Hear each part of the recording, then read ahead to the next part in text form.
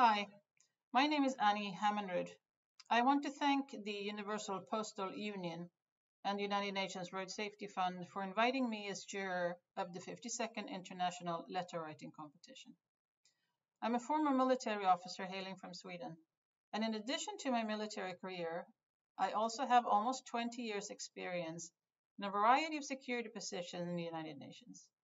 One of my roles is road traffic questions for the Department of Safety and Security and the wider security management system.